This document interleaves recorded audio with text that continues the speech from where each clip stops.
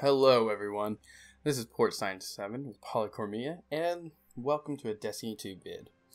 Well, look at that, I'm in the EDZ bunker. Look at this. Oh my, those ships. The pyramids are getting closer, everyone. Soon they'll come after us and get us all. But that's not what this video is about today. Today, I have a video that's about the Felwinter Lie quest. So, as you can see in your destination menu, you'll have a notification that you have something at Mars. So, let's go ahead and click on that. And as you see, you need to go and visit Anna Bray for the quest called The Lie.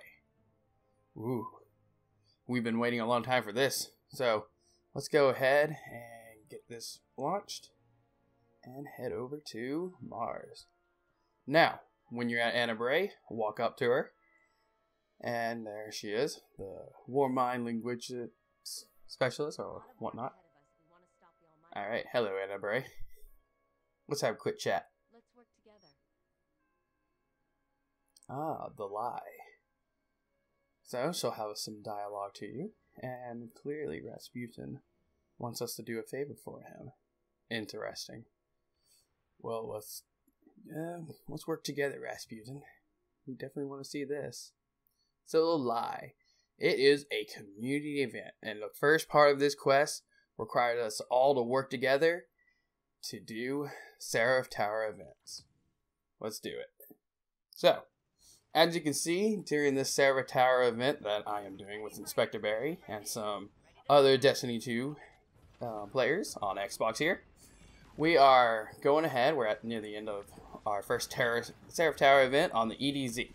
Now, earlier this season, some data mined info about this quest had showed that each event needs about 3 million points on each destination for each Seraph Tower event. We don't know how many points you get for completing each event, but, you know, we have to see on how much percentage we'll get after each day.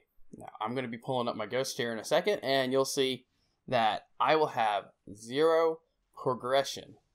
0%. See right there?